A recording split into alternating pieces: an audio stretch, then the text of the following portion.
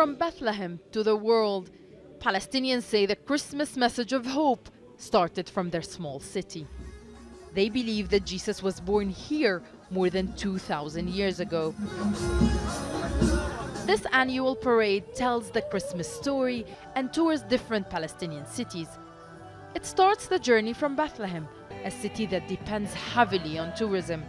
But it's taken a hard hit in the past few years due to the pandemic. We suffered economically because of COVID closures. This year is better because more tourists were allowed in. Hopefully it will pick up. The political situation is difficult. The economic situation is even worse. But we are the people of the land and will remain steadfast in it. Christians used to make up 11% of the Palestinian population in the 1920s. Now they form less than 1%. Many here blame the Israeli military occupation.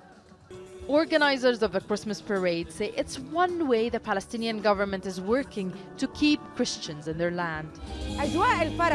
This festive mood is one way of maintaining the Christian presence here. We're also working with the world's churches to help Christians stay. Israel is doing everything to kick us out, but we counter that to keep Christian Palestinians in their lands.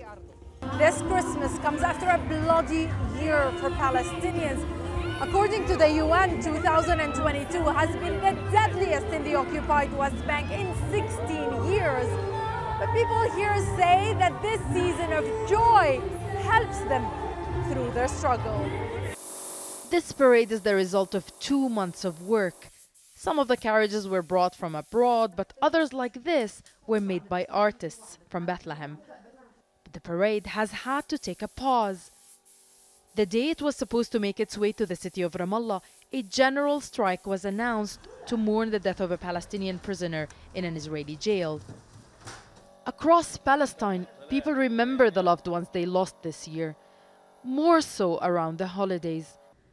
At Al Jazeera's offices, this is the first Christmas without veteran reporter Shireen Abu Aqle.